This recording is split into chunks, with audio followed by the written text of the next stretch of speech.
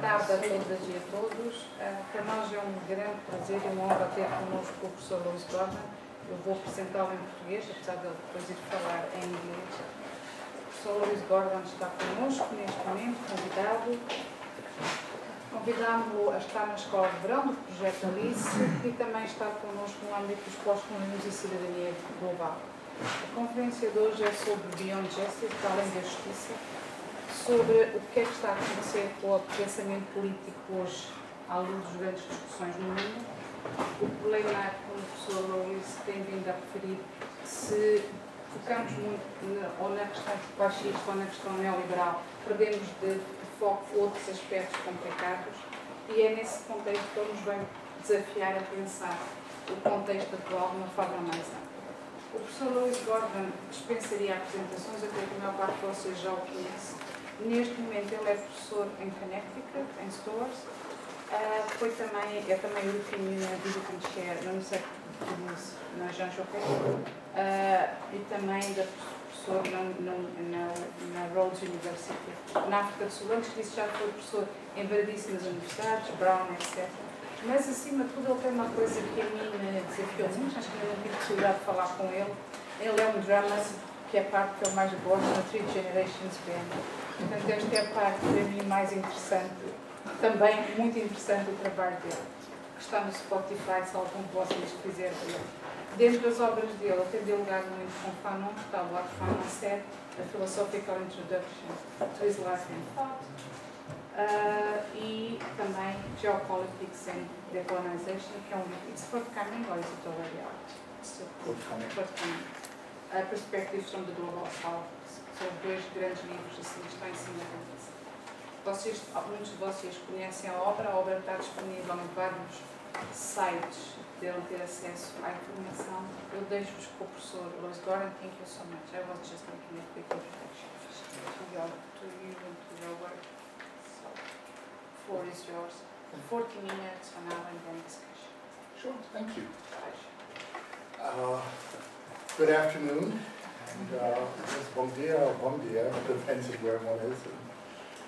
And as we say in Jamaica, how you keeping?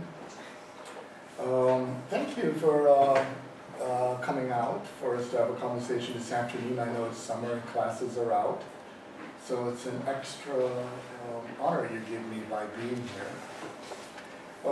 What I'm going to do is, given already the title may be intriguing to you, Beyond Justice. And what I like to do when I give talks is to begin actually by asking you, given the title, what questions do you have come to mind?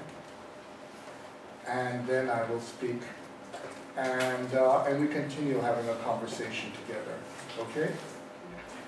And the talk itself, for those of you who would like, I'm not going to give the full paper, but the talk itself will come out in the volume that I'm co-editing with Fernando Brigato from Brazil. So later this fall, it'll be in print. And it is, so that should, for those who would be interested in it, it will be available. But for now, you know, you heard I'm a musician, and I'm also a jazz musician as well as a rock and roll musician. And as you know with jazz, although you may have a song, you never play it the same way twice.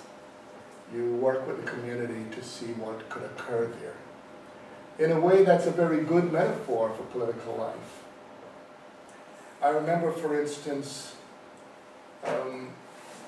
one time I was giving a lecture in a community of people who are interested in the question of community organizing, a group of activists. But the people who organized the meeting, it was one of these big halls, and they had a piano. And I went over to play the piano, and they ran up to me quickly and said, "No, it's out of tune." And by the way, is everybody following me okay? So when I said, no, it's not a problem. So I sat down and played the piano while we were waiting for people to gather. And after I finished playing, they were shocked and they went over and they said, I thought it was out of tune. And I looked at them, I said, it is. And so they were perplexed. And I said, you know, if you really know how to play music, almost any instrument can produce music. You just adjust to the instrument and you bring out what it offers. And that's a clue from jazz, because you see, if you think about democracies, the error people make is they think you can impose a rigid structure on it. But if you look at democracy a lot like that piano, a democracy is a society of imperfect people, out-of-tune people, who are able to make music together. So, our getting together here, there are ideas I have, but we'll see what happens. So to begin, if some of you had some questions you already came in with, why don't we begin with you, and then I will go to the formal presentation. And so if there's any of you with that, and please say your name, we'll start with you.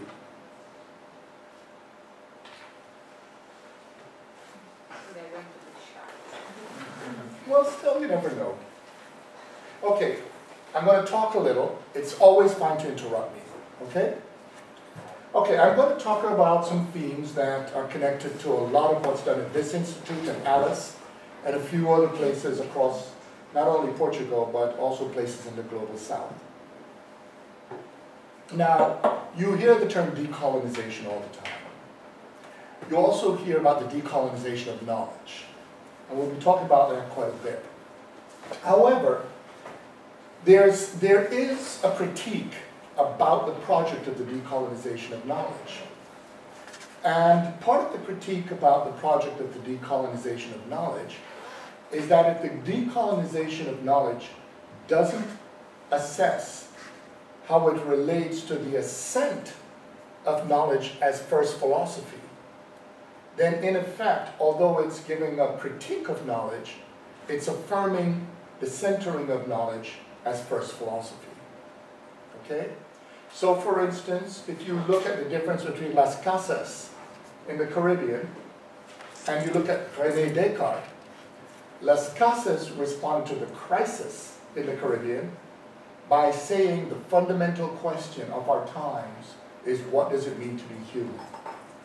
Okay?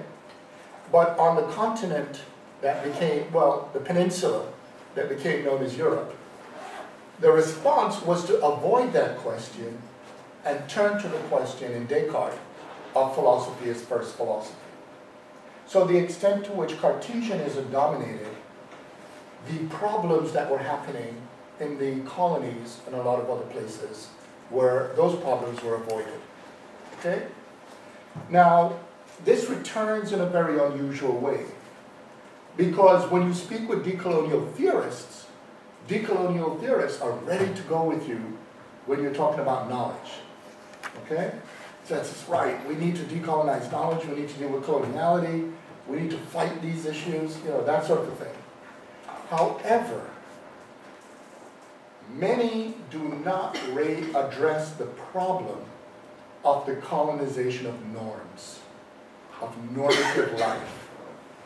In other words, if you raise the question of justice, ethics, morals, many of them stop there.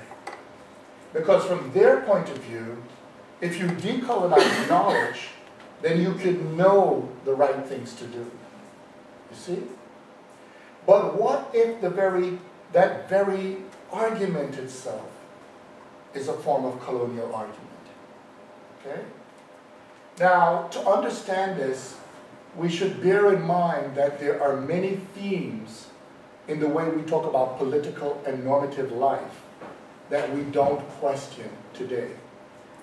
A lot of the popular works, for instance, in contemporary political thought are anti-sovereignty, they're anti-state, and we could go down a long list, but they don't interrogate what those concepts are, okay? So if you pick, for instance, the concept of a state, many people, when they talk about a state, they immediately move to the notion of domination, coercion, but they don't examine the basic roots of the concept of state in stasis. That ultimately states emerge to create stability, because the argument is there's certain things human beings cannot do without a stable environment. You see? So while people argue for the eradication of the state, they don't realize the extent to which, if they're going to argue for stability, they may re-invoke a different kind of state. Okay? Now, as I speak, you'll find quite often I will bring up some terms, but part of the colonizing process is that we don't realize the extent to which we're already at an epistemological or knowledge level colonized in terms of what we expect as the outcome of an investigation. And I'll give you an example. When you often look at terms, particularly scientific and philosophical or political terms, they almost always give you an etymology or history that brings you back to either Latin or Greek. Okay? Now think about it. If you keep walking back to Latin or Greek, after a while you begin to think that thinking began in Latin or Greek. Correct? I mean, it's as if, and that becomes very weird, because when you go back to Latin and Greek, you're going back to the formulation of concepts that are not, at most, the formulations are about 2,500 years. However, the human species is about 220,000 years old. So, if you use that logic, then for about 217,000 years, or maybe 17,500, the human species was basically walking around dumb. And then when you add to it that a good portion of the period of Homo sapiens, okay, would be at least 150,000 years on the African continent, then the attitude about being on the African continent is one of this.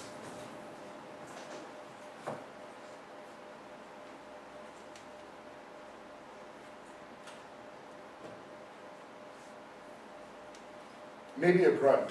Ugh. And then one miraculous day, a toenail steps on what will be future Europe. And suddenly it's, you know, a squared plus b squared equals c squared. My God, I'm thinking about philosophy, Pythagoras, knowledge, ideas. Wow, this European soil is amazing. Okay? So one of the things you're going to see me do is to say the obvious. You see, when you go and you look at those Latin and Greek formulations, they, in their time, were referring also to ancients, to people who preceded them. And in their world, when they thought of up was Africa. And when they thought of down, it was what would be today Northern Europe, okay? So up was south, down was north. And even before then, logically, humanity didn't even think about north and south. They thought east and west for the obvious reason that where the sun rises and where the sun sets. So these are very important to understand the organization of norms and knowledge, okay? Well, quite often when I would go further and look at the language, you would find that there are other languages that would inform the concepts that we use in Latin and Greek. And quite a number of those concepts were not only Persian and Hebrew, but in some cases, in many cases in fact, they were also muda neter. And for those of you who don't know what muda neter is, it's the actual language of the people of a place called ancient Kemet. And if you don't know what ancient Kemet is, well, Kemet was a place that when it was later colonized by Macedonians, one of its cities, Memphis, was changed to its Greek name, Aegyptos. And when the colonization became dominated over the northern Mediterranean, the whole area was renamed Egypt. Okay? So that's an early point, at least, about how we think about terms. Now, the fact that I open that way means that I'm inviting you to think not in an isolated way, but think relationally. In other words, when we discuss certain concepts, we have a tendency to discuss the concepts in a way similar to the way I made the joke about stepping on European soil. We treat concepts as if they come out of thin air, instead of a whole process of human negotiation and relationships. Okay? This is very crucial because there are certain shifts that occurred historically that affect the way we talk about concepts.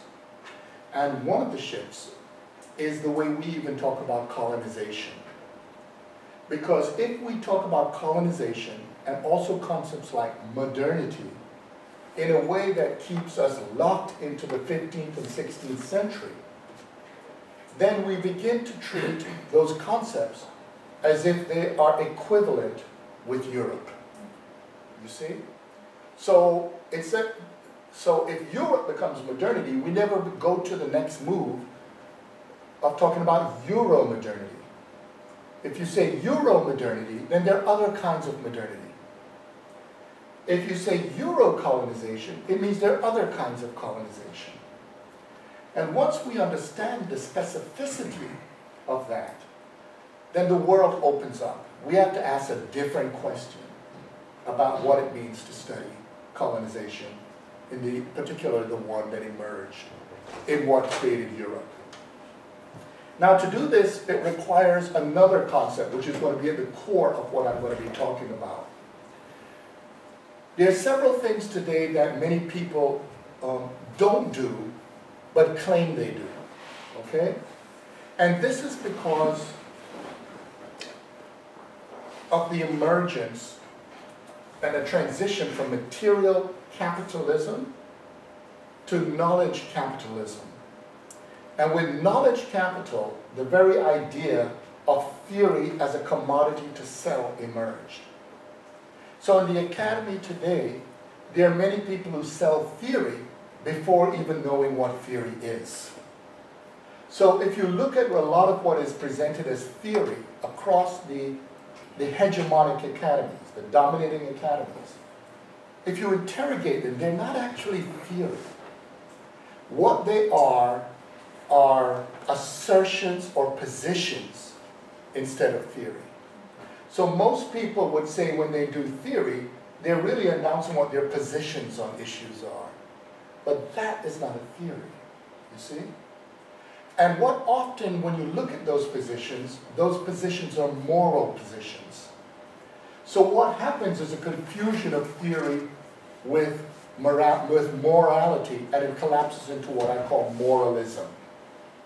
Now, moralism is a very tricky thing to deal with, because moralism basically then almost always has within it a logic of purity and a form of logic that ultimately creates something always wrong with others instead of the self.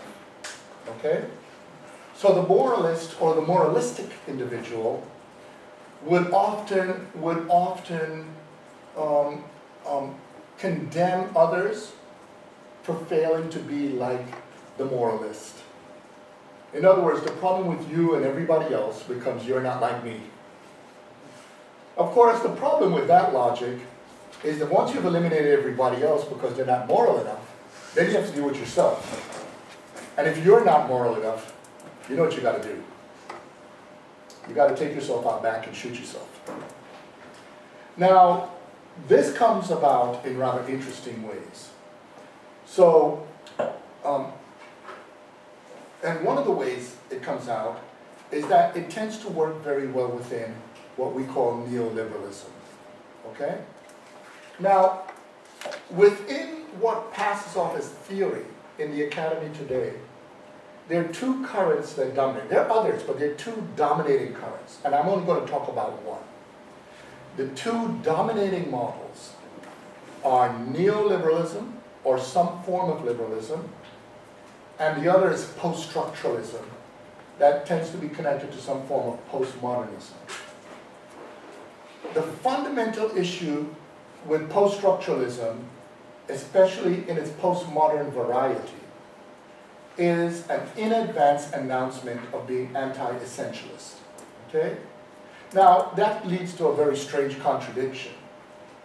Because if you're going to say you're anti-essentialist before you encounter a particular phenomenon, then you have actually made a decision about the phenomenon before knowing what the phenomenon is.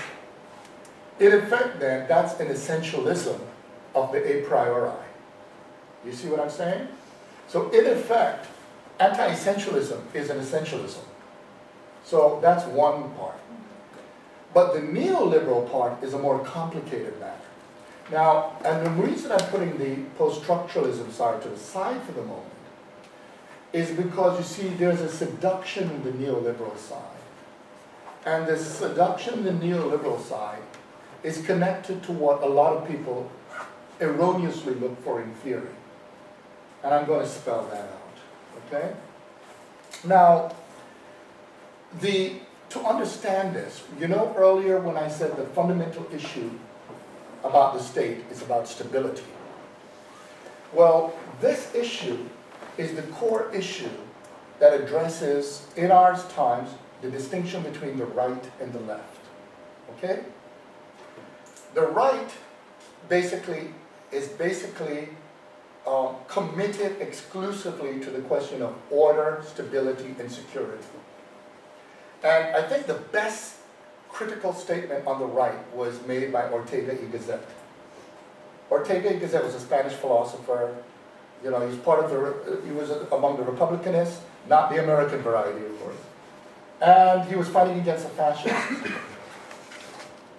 And what Ortega y Gasset pointed out is that what the right basically asks you is a simple question. How much are you willing to give up for security? And what the right would do is eventually say, are you willing to give up civil liberties? Give up freedom? Give up, give up, give up. So after a while, you see what I'm getting at? You're under authoritarian control. Everything with the right is about that question, right? Order. The other issue about the right is, in a way, even though the terms right and left are arbitrary, they came out of the French Parliament. It was seating arrangements. Sometimes, psychoanalytically, things match out in a similar way, because right is led to rectitude and those things. The right also has a certain position about the present. When the right is dissatisfied with the present, the right always says it's because the past was better. So that's why all right-wing movements lead to a valorized or romanticized past.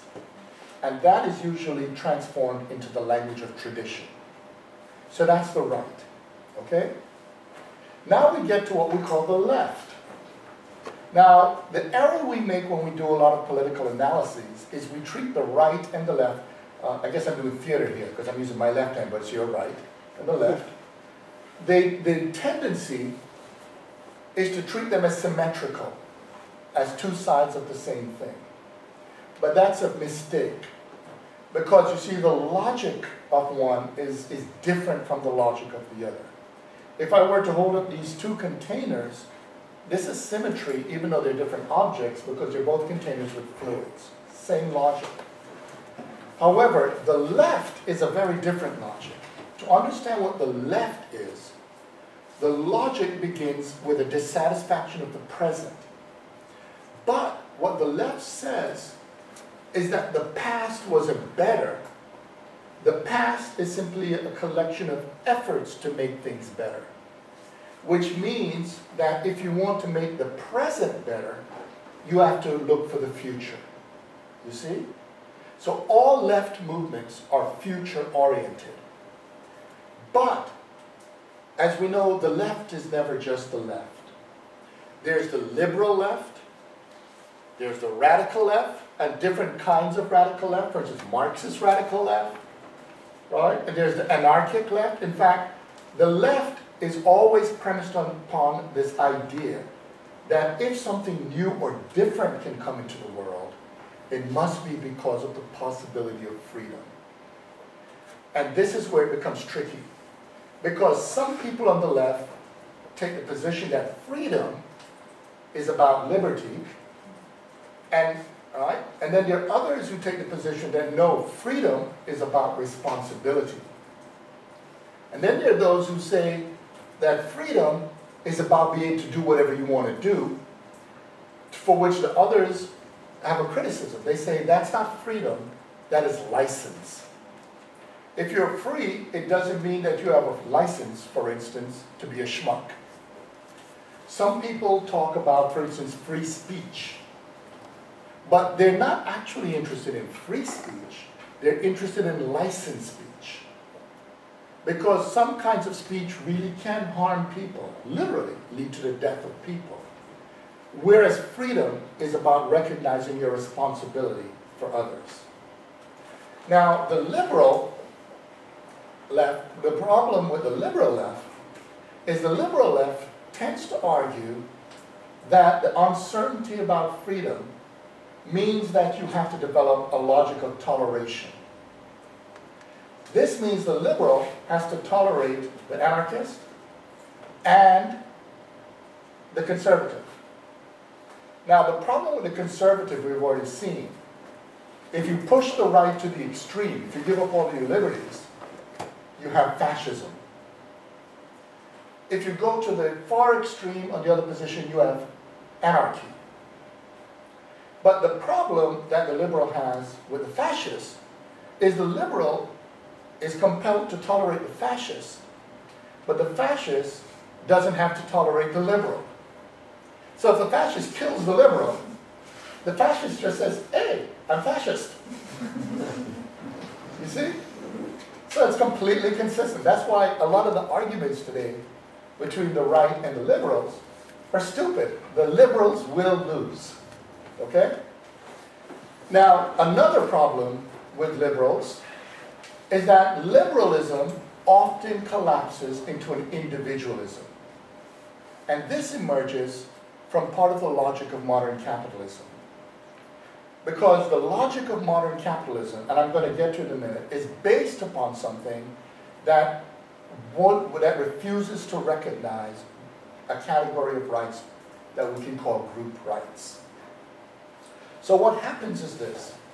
Because the individuals the liberalism will only look at the individual, then a certain philosophical anthropology emerges. Remember in the beginning I said Las Casas saw the problem as philosophical anthropology? Las Casas was not a liberal. You see? But the liberal emerges in with a philosophical anthropology that gives the individual the sense that the individual can do something about the world around her or him. Now the problem here is, really think about this. If you purely as an individual can get things done, you have to be one really powerful individual. In other words, the problem that many liberals don't see with the liberal conception of the self and of human beings is that that's not a human being. That individual is a god. You see? And this leads to a problem in liberalism. How do you now get the system to work? Now, here's where the issue gets very tricky. First, let me bring up another kind of liberalism, neoliberalism. A lot of people talk about neoliberalism, but they don't talk about neoconservatism. And neoconservatism I've already, in a way, outlined.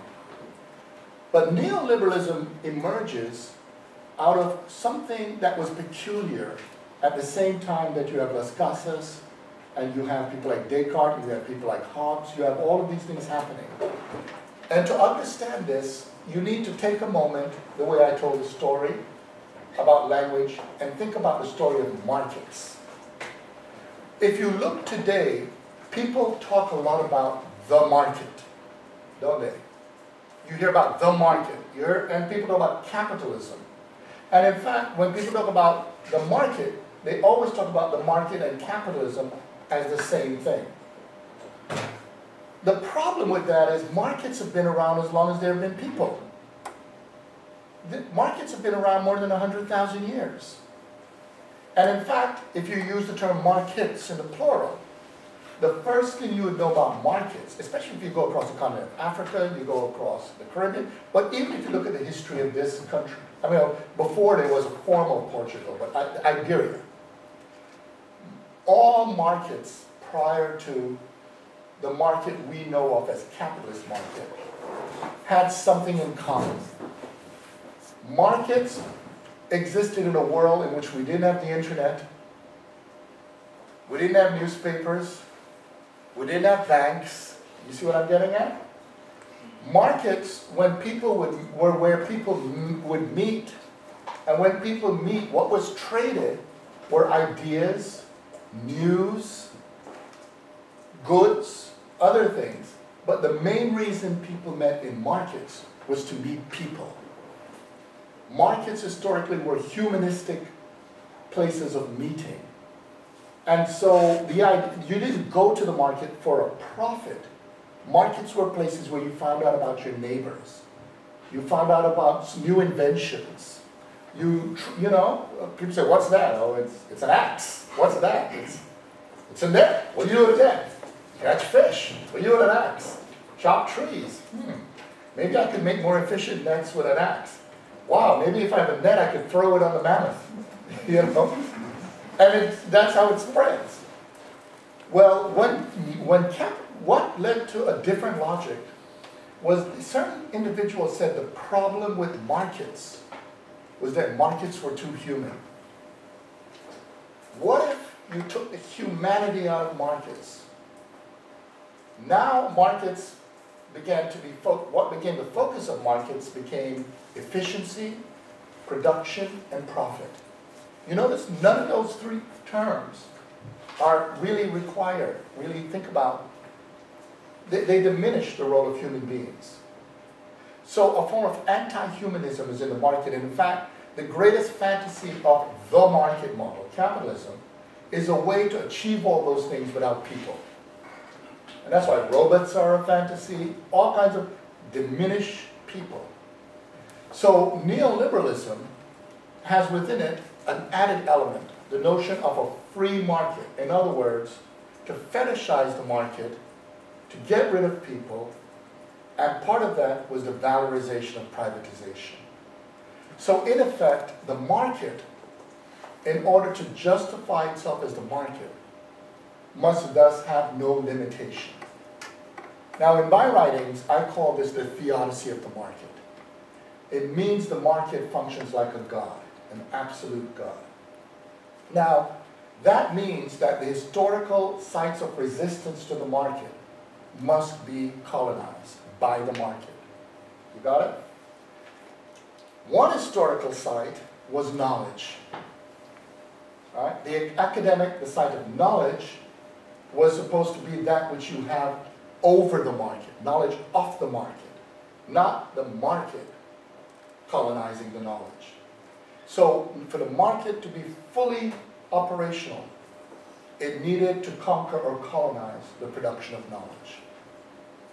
The next thing was the market had to regulate not just knowledge, but it had to make another level. The next level was one place in which there was resistance to the market, was politics.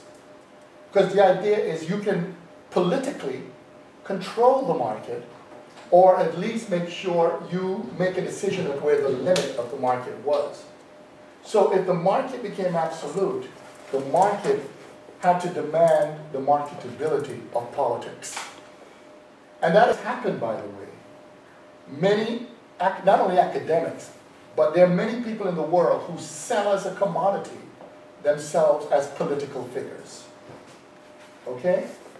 So once we have this, now the question is, but how does that move colonized politics? You see? And the answer to that is through morality. Okay? Now, how does this occur? Well, I give you a simple, first I give you an example, and then I'll get more into it. I was given a lecture one time where a woman raised her hand. She was an environmental activist. And she said, you know, we can really protect the environment if people would just learn to be more moral. So I asked her a question. I asked her, I said, what would bother you more? To be considered immoral or stupid? I'm curious, what would bother you more? If you raise your hand, to be considered immoral or stupid? Let's start with immoral. Would that bother you more? Okay, stupid. Oh yeah. Now, you could see, and you know what, guess what her answer was? It would bother her more to be considered stupid. So you could see where I was going with this. If a system made it stupid to do what is moral, then you could explain the banking crises. You could see a lot of the medical crises. You could see in many professions a lot of the maledictions in the world. In fact, here's something I consider hilarious. All across the world right now, there are people teaching. I'm not kidding. You know this. There are people who teach and specialize in business ethics. Really think about this. A future will come where people will look back and say, what? Because you see the point, right? That story I just told about the market. Business is going to say if it's business or to lose profit and be ethical. In fact, you could imagine in the future people going to a museum and they see a diorama and you see the professor in the class and the students ask, what's that? And the guide says, business ethics. And they're like, yeah? So how does, so we see this absurdity. Okay, so what's going on here? Well, to understand this, I'm going to get into I'm not, as I said, the lecture will be too long if I get into the postmodern, post-structural stuff. So now I'm going to just go through three moves, okay? I'm going to just talk about liberal political philosophy. Then I'm going to talk about the critical position from global South thought. I prefer not to say decolonial thought, but global South, and you'll see why. And then I'm going to conclude with what I mean by beyond justice, okay? So if we start with the question of liberal political philosophy, it's pretty clear what I'm outlining is liberal political theory. Now, there are many people I could talk about. And one of the sad things is what has happened in the academies, there are a lot of people who are actually the agents of liberal political, what's called liberal political theory. But a lot of the people who study them don't even realize that. So a lot of people would specialize, especially there are certain European thinkers that are presented as if they're radical emancipators, when in fact their thought is very conservative. And a lot of people don't realize this, okay?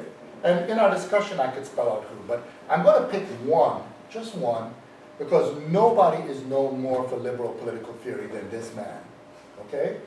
And his name was John Rawls. Okay?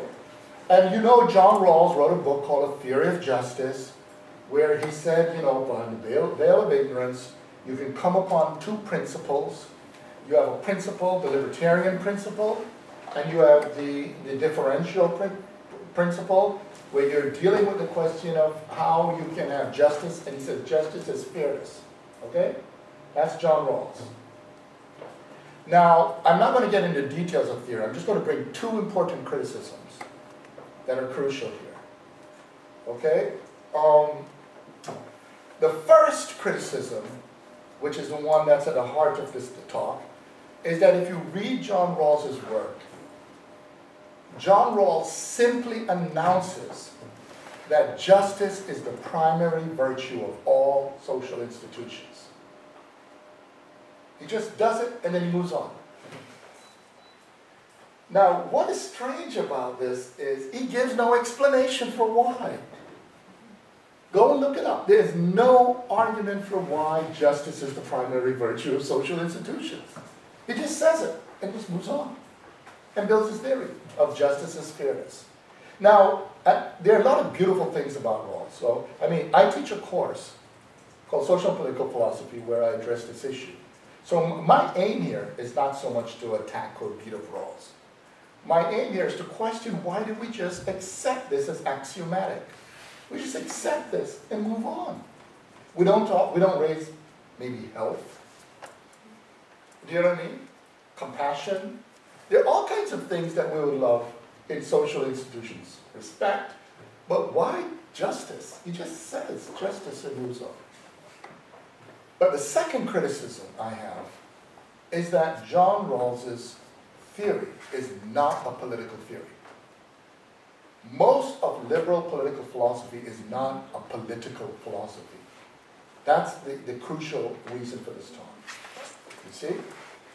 And it's to the point where a lot of people simply accept that model of doing what's called political. A lot of people think if you call something something, it is. Right? Like, here's an example. You've all heard this expression, the politics of identity and identity politics. You've all heard this, right? It's complete nonsense. Because if you really flesh it out, where's the politics in it? They're really confusing moralistic attachment to identities with politics. A lot of times when people talk about something as identity politics, it's when people to people individually are arguing. You don't see policy, you don't see institutions, you don't see governing agencies. It's almost all about moral exchange, you see what I'm saying? So it's not politics, but what's fascinating about our times is you could say politics of anything and people think it's political. Politics of ham. Politics of, well, that might be called paella. Well, that can be very political. Can be very. But a lot of when people talk about politics, they don't realize they're not talking about politics. So John Rawls claimed he's doing a political theory. And so we already, the first one is very easy, because the fact that I even brought it up, you see the problem. If he hasn't given an argument for why justice is the primary virtue of social institutions, then he has a lot of work to do. So I don't even have to prove, because he says it. That one's easy. But now look at the second one. Now, I teach a course called, when I teach social and political philosophy, I actually take on that issue. There's a graduate seminar I teach where we begin by looking at that, we look at Rawls's effort to defend his position, and then we look at all the people who tried to work through that, like Iris Marion Young, and then we look at the way Habermas tries to do it as well in his dialogical theory. That's part of the course, and they fail. They all fail. And then, I'm just giving you a sense of the course. If you want, I'll send you, just email me, I'll send you the syllabus. Then we look at what's missing in that. You look at some of the critics, feminist critics, you look at critics in race theory, but the problem is none of the feminist critics and critics in race theory are working on the underlying assumption of that way of doing political theory and political philosophy. So they fail for a similar reason. The details of why, it's too short a time to be able to start. But then I look at people from the global south. And again, I'm not a person who believes in disciplinary nationalism or standpoint theory, so that's not why. But there's a vibrant discourse in the global south that addresses the absence in these other models. So let me get to what that is, okay? When John Rawls tried to defend himself, that his theory was political, it's interesting. He didn't say at first his theory is political, not moral. He said his theory is political, not metaphysical. Okay? But what's bizarre is then when he tries to show it's not metaphysical, he tries to say it comes out of the values of American society. But then he sets up American society as Hobbes, Locke, Rousseau, as if American society didn't have Nez Cherokee, Navajo, that it didn't have people who were Ashanti, you know, Talense, Ibu, Yoruba coming in, that it didn't have, and even within that, that it didn't have people who were coming from Ruism or Confucianism, people who come from Hinduism, all of it. American society simply became a tiny part of Northern Europe when actual American society had all these people together. So it's very weird if you're going to say it's not metaphysical, it's based on the society, then the society should look honestly like this room right now. Because even though we're right now in Coimbra, the fact of the matter is that many of you reflect the globe in interesting ways. You see? So why in the world did he artificially make America a tiny set of white guys? Was already a fallacy. He then wrote a book called Justice as Fairness, a Restatement. And in Justice as a Fairness, he put it to the forefront that he was going to show that his theory was political, not a moral theory. Now, the reason people like myself say it was a moral theory was because his principles were like moral rules. Morals are about rules you follow. Okay? Morals are about rules that constrain action. Ethics is more complicated. Ethics is about your ability to evaluate the moral rules, to obey or disobey them. Okay? So the problem is if you're going to look at society as two rules and people follow them, that you individually, without any conversation with people do, that's like coming as Moses with the tablets for political life. However, in a way, Rawls was committing a very important fallacy that goes all the way back to Plato. Because you see, a lot of people don't realize this, and Hannah Arendt does a good job of pointing this out. She argued the difference between Plato and Socrates was that Plato wanted to have the polis, the society, constrained by knowledge. Okay? He wanted the Kallipolis because people were living in the Kakapolis, and Kaka is what it means, right? And that the idea was to find out who has the right answers that everybody will follow. But she pointed out that Socrates went and argued with people because truth for Socrates wasn't about something floating. Political truth emerges from interaction. Okay? And that's the crucial difference. And so the problem Rawls basically said is that he was going to now address the political issue. And here is where the fundamental problem, he makes the same mistake that many people in decolonial studies make, and lots of others make. When he went to decide to show that he was going to do a political philosophy, he had to address a fundamental issue in politics. And in other words, the reason I and many others argued that liberal political philosophy is not political philosophy is because if you read most liberals, in fact, all of them, there's something they do not talk about that's fundamental for politics. The thing they don't talk about is power. It's amazing. If you read almost all, read Habermas, read all of them, Sandel, all of them, even some of the black ones like Charles Mills, all of this stuff, but no power. And this is bizarre. Really think about it. If there's one thing you need for politics to exist, it's power. If you take power out, then it's all about moral regulation. And so this is the crucial point. This is now where we're going to diverge. Because you see, when Rawls himself tried to answer it, it's interesting. If you read his early work, he talked about society in terms of the general will, reflective equilibrium, reason, all those things. But when he decided to be political, he went to Hobbes I guess we ran out of air. Now we can, we're going To open? Yeah, I guess we had an air conditioner, it went off. Yes, it's there. Oh, it just, yeah, we could open the, it's fine to open the windows. Yeah. Yeah, okay. We could open the door too, let it circulate. I know how to talk loud. So here's the problem. When he went to look about power, the way he talked about power was as coercive. You see what I'm getting at? In other words, if you look at the world of Hobbes, Hobbes saw people like bowling balls colliding with each other.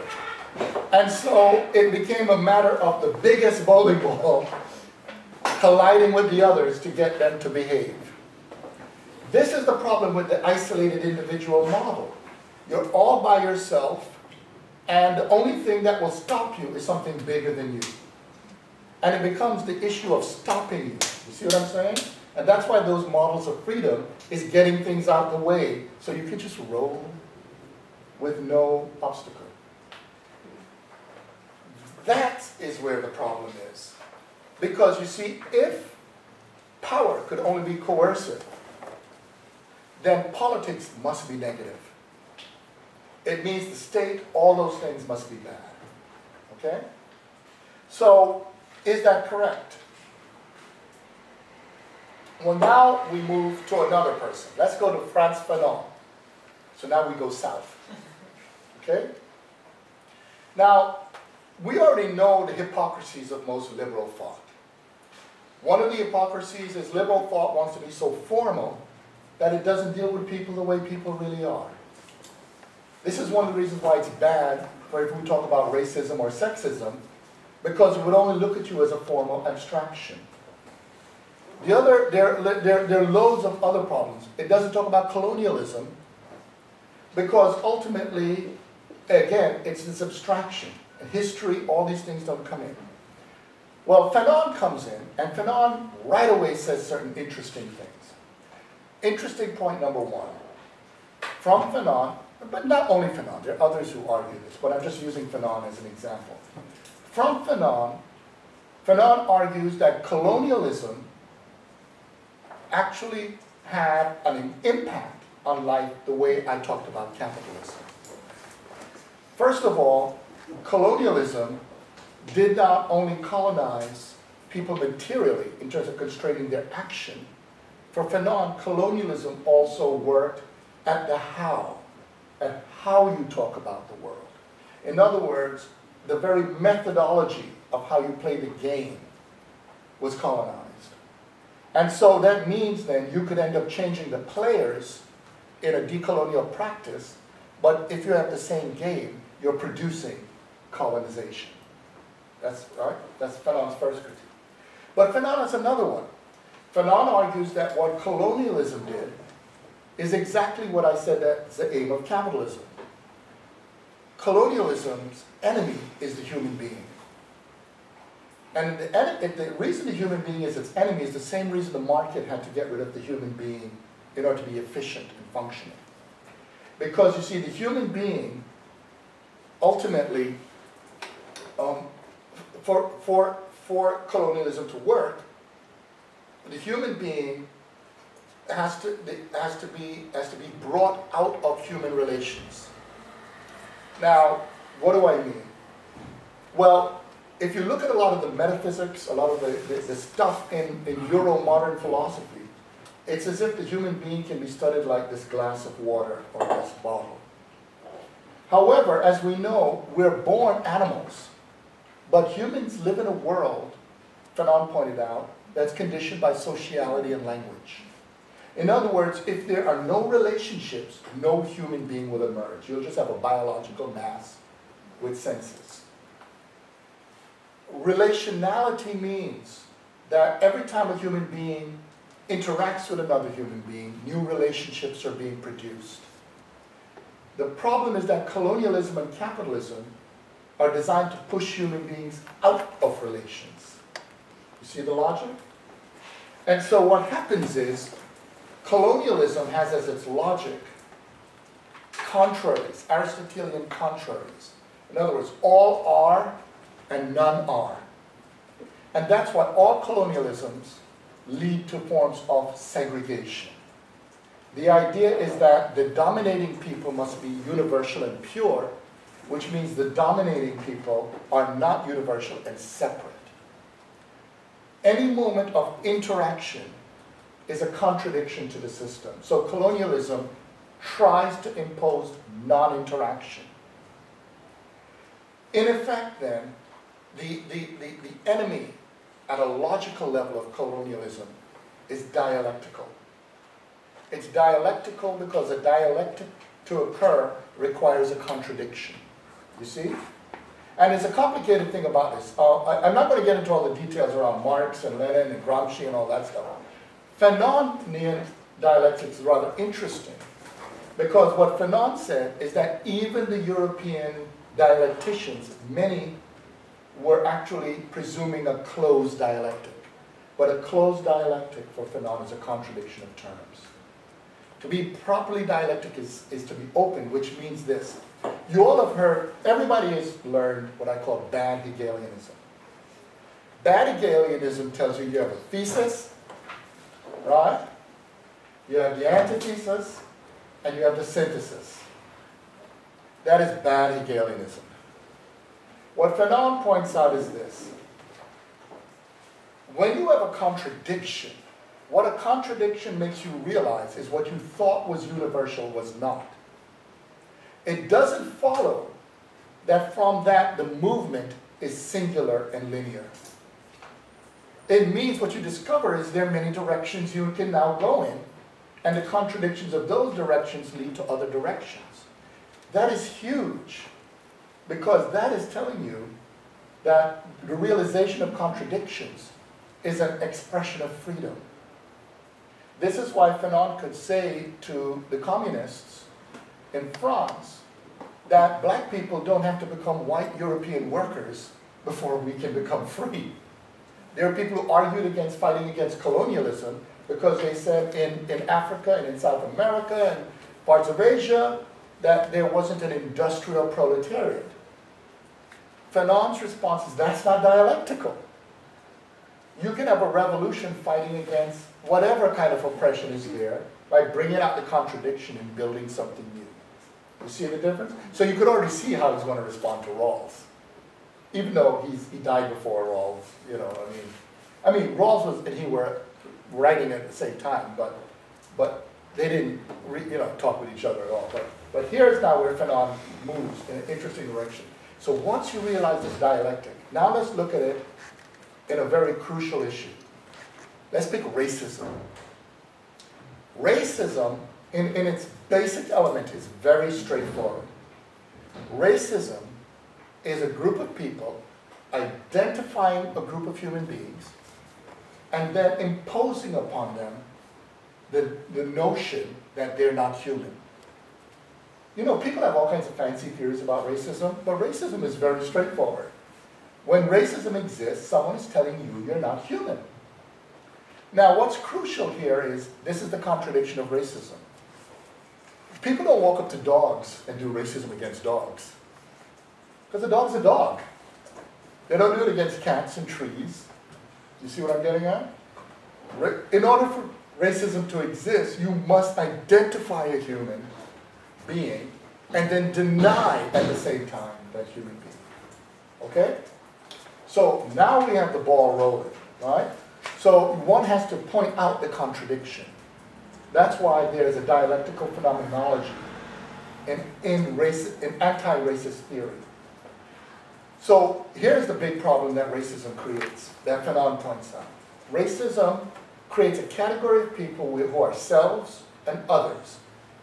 Now already this puts Fanon outside of the realm of many people today who talk about racism. Because for many people, they think the problem of racism is that some people are what they call the other. Fanon says no. If you are an other, that means that you are in an ethical relationship with another. Something wrong can be done to others. For racism to exist, you must have people who are selves people are others, and then another category of people who are not self and not others. And he calls that the zone of non-being. Now think about it. If you're not a self and not another, that means you're outside of the realm of ethics and morals. That means anything can be done to you and it would not be considered a violation of morality. You see what I'm getting at? But there's a flip side to this problem. Let's pick settler colonialism. Settler colonialism says this, that the colonizing situation is just, it is right, it is good. If it is so, then it doesn't have to be changed. So that means then that if you try to change it, you are violating what is just, good, and right. So the first problem pops up from the moralistic and the justice position is those positions don't work for social change. Because social change by definition means you have to change the system. But why should you be changing a just, good system? You see? That means then the appearance, that's a system then that sustains itself in the non-appearance of the people in the zone of non-being. And in fact, you could see it empirically. A lot of colonial history is also a racist history against the appearance of certain people. Their very appearance is treated as violence. And this is why Fanon in Le Dernier de la Terre, The Damned of the Earth, opened the book on violence. He was trying to show that in a system that makes your very appearance violence, this is what's happening in the United States where the literal appearance of black people, particularly black men, makes a police officer say he's defending himself. This is the same thing in a world where the appearance of a black man in the room makes people think of sexual violence. The very appearance, you see? So Fanon says, if you're going to convince that world that you're non-violent, the best way to convince it is to not do anything, is to keep the system intact. But if you're going to change it, then every effort to change it is going to be read as violence. That is why Fanon says decolonization is always a violent phenomenon. People thought he meant that it means you must go around and shoot and stab and kill people. No. He's not ruling out that people do that, but he's saying no. And one of the reasons we know that's not what Fanon meant is because later in the book, after he goes through his long analysis, he gives examples of Algerian revolutionary liberation people who did atrocious acts of violence. And he's not romanticizing them. In fact, he's describing them as trauma. Okay? So if we come back to violence now, Fanon says something very interesting. What he says is that we must understand that colonialism has erected what he called a Greco-Latin pedestal of ethics. And what he means by that is this. If you look at the liberal formula that says it has to be around morality for the regulation of political life, then you can only do something where the morality must supersede, not the political change. So it has to be morality over politics. In effect, then, you maintain, through liberal political philosophy, colonialism. However, if you say you're going to change it, what Fanon says, what you have to do is to make political action supervene over morality. And you have to accept that everything you do would be read by the governors as violence. Now this becomes crucial because at this moment now, Fanon is asserting a political philosophy. You see? Now the crucial question comes, what the hell does political philosophy mean? What is it that makes it political? Because even though I've talked about morality, I haven't answered what makes something political, have I? Well, one of the things about the political you all know is that if you look at its history, its etymology, politics is related to the polis. You already know that. okay? And if you look at the city-state is a very crucial concept because a lot of people don't know the word citizen preceded city. A lot of people think when they walk around, they see big buildings, they think those are cities. That's not cities. Those are just buildings. Cities are places where citizenship takes place. So when citizenship is happening, the organization of power around citizenship is what produces politics. Now, politics is very complicated here because you see, for politics to emerge, there has to be the negotiation of power. But that negotiation of power has to be done through language, discursively. Okay? Where you do it through force, where language breaks down, you have civil war. Okay? So the argument for politics is there's a place in which you have suspended violence, ironically, through fighting dealing with power by means of words and language, speech. And Aristotle talked about this, many others. Now, here is where we go decolonial, right? There are two points, right? I'm going to do a decolonial point, but then I'm going to come to a critique of decolonial, okay? Here's the decolonial moment at an etymological level. If we stop there, we have reified the notion that everything begins with the Greeks and the Latins. However, to understand the two things happening with politics, you need to understand power and speech. Okay? Well, the first thing, let's think about why speech. Well, among the ancient Athenians and those groups, the term they used for the anti-political, the non-political person was, do you know the term? Idiotes. Idiotes. It means the non-political person. So you could already see the issue, right? Modern capitalism, modern colonialism, modern liberal political theory is trying to give you a recipe to be an idiot. Because the more you're not engaged in public, relational, political life, you become private into yourself with your opinion, your morals, your stuff. For the ancients, that's to be an idiot. However, they got that term it was from an African term. It wasn't, in other words, a lot of the Greek-speaking people, by the way, this may sound shocking to you, today there are Greeks, but in the past there weren't Greeks. There were different peoples who spoke with the Greek language. So the people we know of when we study were, looked a lot like this room. There were multiracial peoples speaking the Greek language. But one of the myths is connected to how we study the past through Indo-European languages. You see, when biology failed to give us polygenesis, the next retreat from the Aryanians and the Teutonism, in other words, the kind of fascist way of thinking, was to create a new polygenesis, the idea of absolutely independent languages coming out of uniquely European sources. However, when I go and look up the archaeology, a lot of so-called Indo-European comes out of Africa. And one of these is from the language of Mudaneter. And in that language, the word that led to idiotus was the word ide, I-D-I, ide. And the word ide means deaf. Now this is crucial, because as many of you know, when you do look at the post-colonial theory and postmodernism, you know about Gertrude Spivak. She says, can the subaltern speak? A lot of people miss it. Of course the subaltern can speak. The issue she's really raising is, are the subaltern listened to?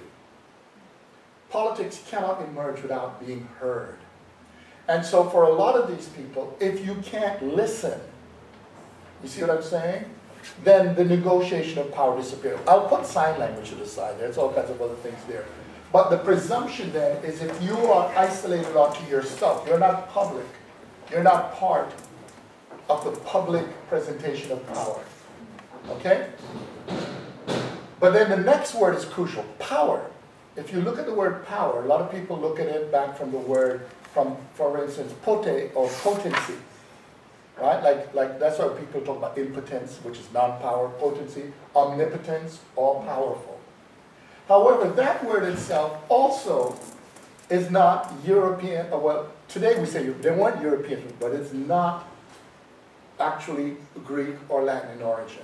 It also was from rudimentary. It's from the word pate, P-H-T-Y. I mean, that's how you translate it, right? I mean, transliterate it. And pate is rather interesting because, you know, it's funny. In the Romance and languages and the Germanic languages, there's a limited number of words for power. But in the ancient African language, these words, a lot of them had like 36, 40 words, all over the place words. But pate referred specifically to the power of kings, okay? So it's about government power, okay? But even there it's tricky because you see power there was not like in the body of a king or a queen or a god even. Power was linked to another term, which is called heka. And heka is from which you get the word like hex, which is often today translated as magic or witches and things like that. But it's related to the word ka, which means living force. And what it means is this: even a god or a king or a queen or anybody with power has to have within it something that makes power active. You see? Now I bring this up because today when we talk about power, especially in a lot of theoretical work, this is part of the unfortunate hegemony of Eurocentrism. You notice almost nobody could talk about power today without talking about Foucault?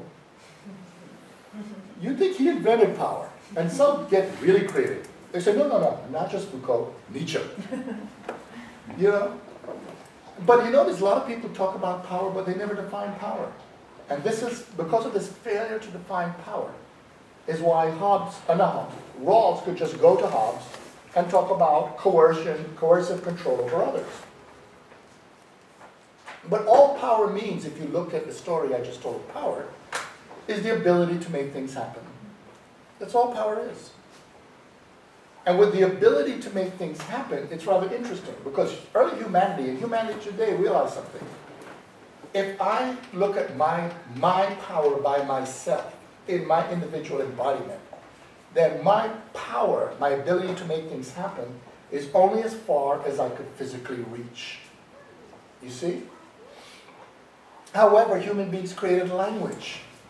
So now my and your power can fill this room because of our ability to interact. And then the social world has power because of its ability to expand meaning, and power invested in things we create in the social world, like institutions, governments, class, knowledge, all those things are power.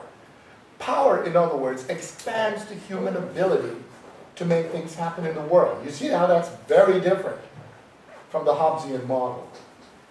People have been, on the liberal model, if you're going to make yourself only like a god, then you're going to resent the fact that there are people with power beyond you.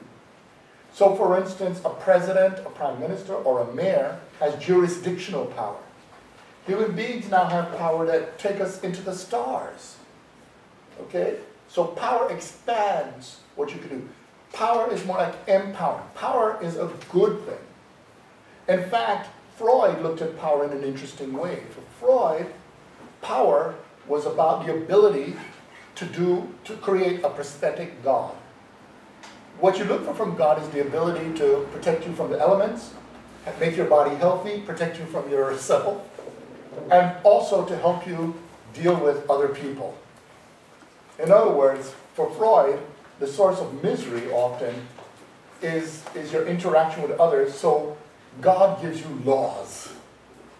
Okay? Well, that's what government does. Governing institutions deal with laws through which you can deal with the elements, your body, and each other. Okay? So power is a good thing. So if you have power and the expansion, power is fundamentally part of the human world. That's what I'm trying to lead up to.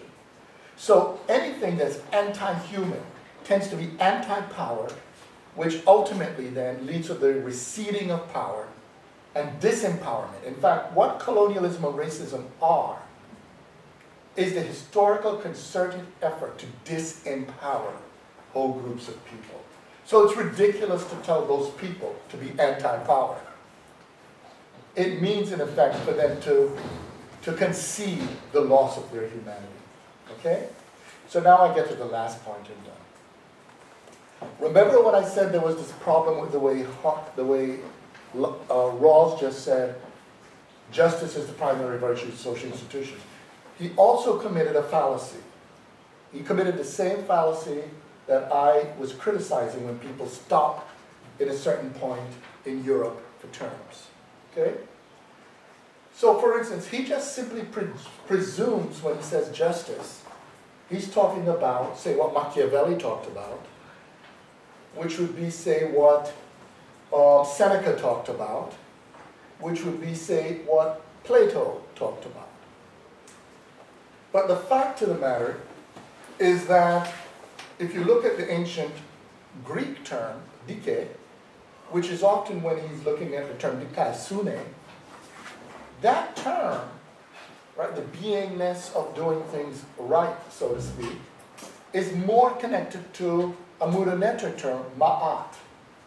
And ma'at referred not only to balance, but to truth, and also to humaneness. It was a large constellation of relations that had justice as a subcategory. You see what I'm getting at? So the problem that happens when the way justice is evoked is that in the liberal model, a very particular concept is being imposed on the rest of humanity. And so in effect, we're trying to squeeze the rest of the normative life of human beings into justice, instead of seeing how justice is just a subcategory of that broader view. If we understand this, that means that justice in that model is a colonizing concept. And we see this a lot. If you think about a lot of civil rights and decolonial movements, the error people make is to think that the achievement of justice in that circumstance is both necessary and sufficient.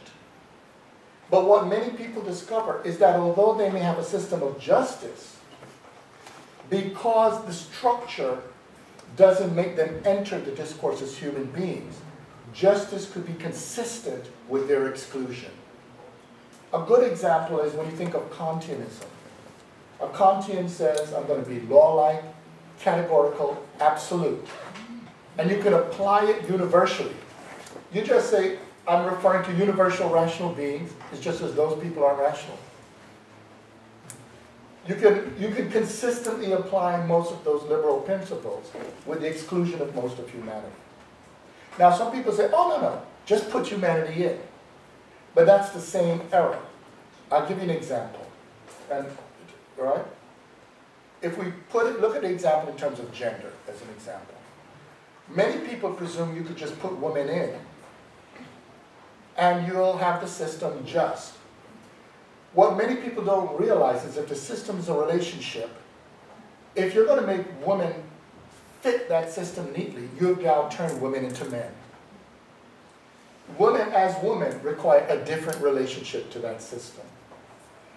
I can give you the example in a different way. I love this example. A man and a woman go on a date. It's a good date. You know it's a good date because she twirls her hair, you know? And he flexes his shoulder. They laugh, they chatter. And at the end of the date, he said, I had a good time. She said, I had a good time. He said, there's this one thing would make it perfect. And she says, what? And he said, if I could just stop seeing you as a woman, I could respect you. Do you think there's going to be a second date? Because it's obvious, if he cannot respect women, he's misogynist. But think about it, with race, that's what's always imposed. People say, you can be better in race if you could stop seeing black people as black, brown people as brown, Arabs as Arabs, etc. But that is racism. That's liberal racism. Liberal racism says you can be respected if you're not seen. You see? So now, let's start doing some seeing. And one of the things that you begin to see when you begin seeing is that we have a lot of the history wrong. And this is what I'd like you to consider. We have a false history of colonialism. Here's the false history.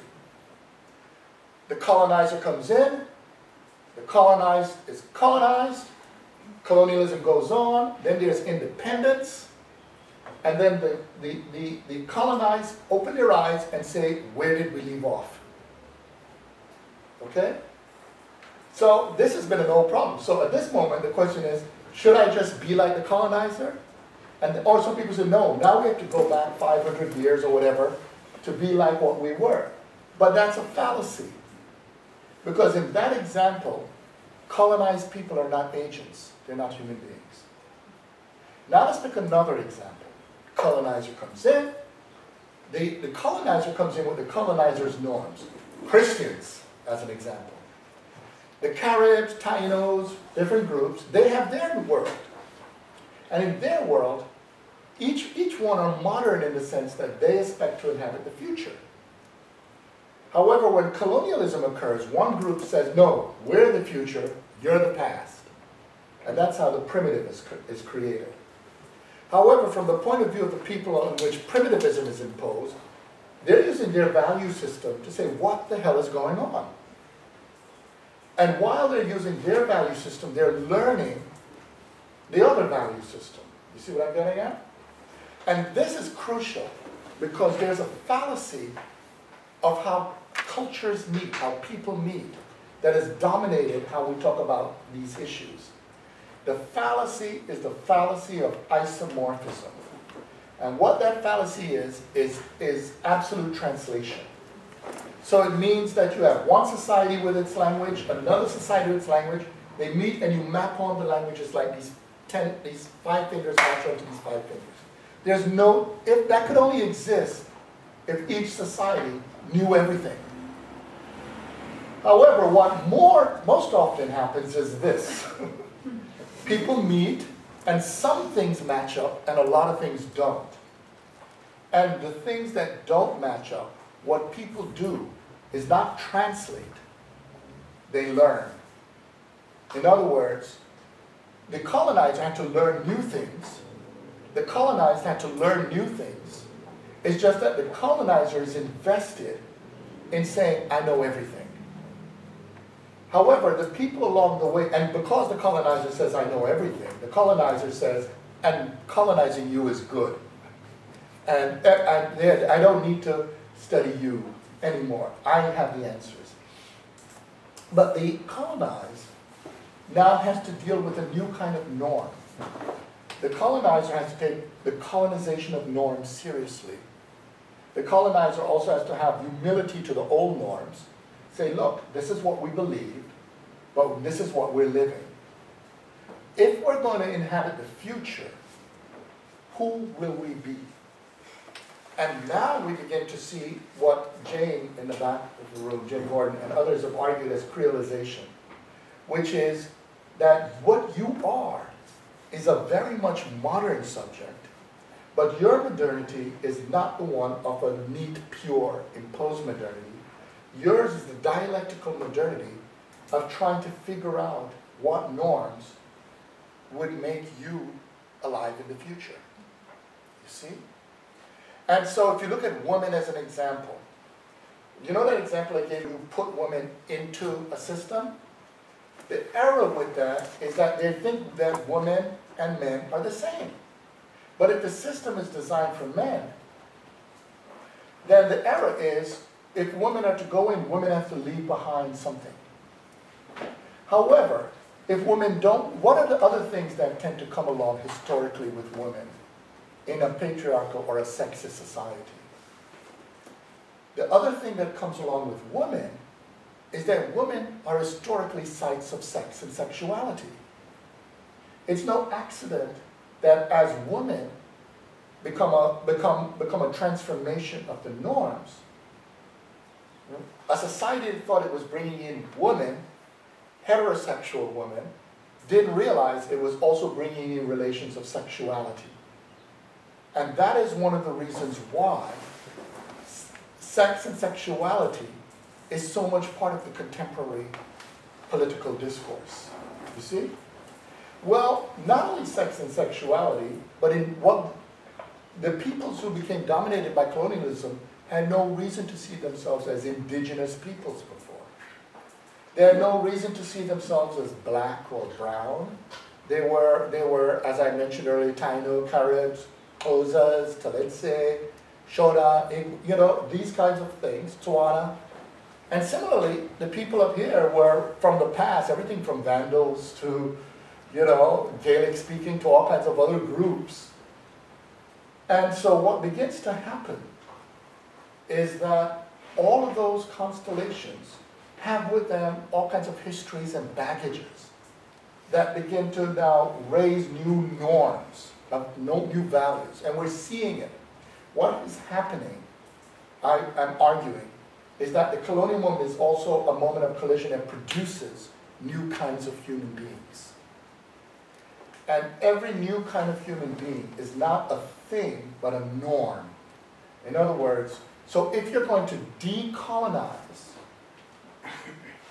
knowledge, you also have now, if the critique of, you decolonize justice, it means the normative life to come may require different kinds of questions of how we relate to society and normative life.